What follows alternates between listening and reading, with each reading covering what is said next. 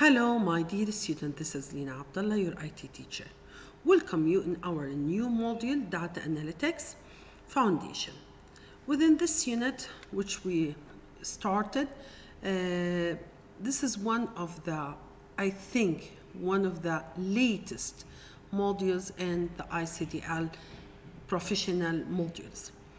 This module is one of the modules going to help you understand more about data science, big data, data analytics, all of these terms related to each other in a way.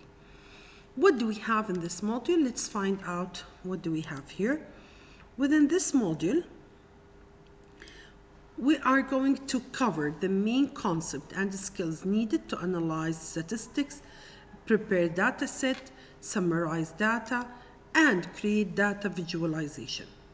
As a technology is used more and more for everyday activities such as sales, production, logistics, and customer services, organizing and are generating large sets of data which can be available resources if evaluated correctly.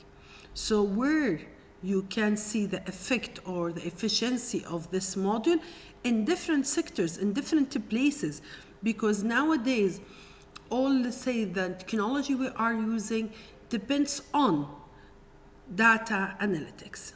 This module is suitable for entrepreneurs, managers, or workers who need practical skills in data analysis so that they can deliver business intelligence and insight.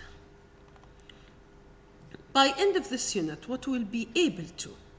We'll be able to understand the main concept of data analytics in business, apply statistical analysis concept to data sets, know how to import data into a spreadsheet and prepare it for analysis with the cleansing and filtering, use a pivot table and pivot chart, summarize data set, understand data visualization techniques and tools, and how they are used to create reports and dashboards.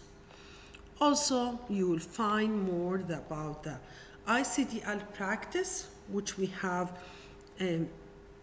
different resources we can use to practice data analytics.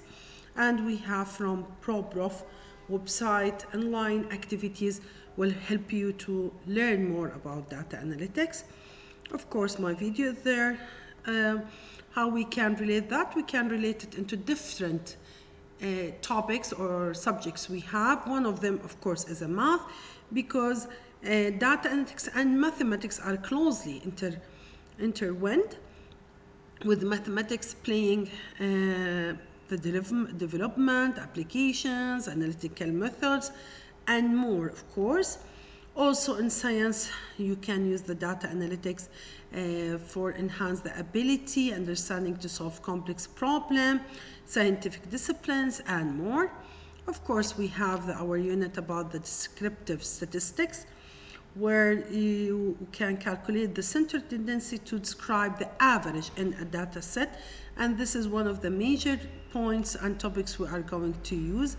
You will find more information about center tendency, mean, median, and mode, and how you can use or refer to Microsoft Excel to learn about the function you can use to calculate that. Our product or our output, it will be a chart, will show the descriptive statistic data, and of course you'll find your report. Again, as any unit or idea we have, it will be related, or it's actually related to our school vision and mission, where Excel and technology skills, something very important nowadays. You need it within your learning journey, you need it with your career life, even in the university, in different places, as getting one of the ICDL certificate when you sit for the external exam. Of course, this is something will help you with getting gain technology skills, support you in the university, career life, and more. Of course, you'll find the resources page and more. So within this module, we are going to discuss and learn more about data science, data analytics, big data, and how to clean the data, how to use Power BI, to create a pivot table, charts, and more, to read the data and analyze it in different way. Thank you, my dear student. This was our unit introduction video. I wish everything is clear. If you need or you have any questions, just refer to me anytime.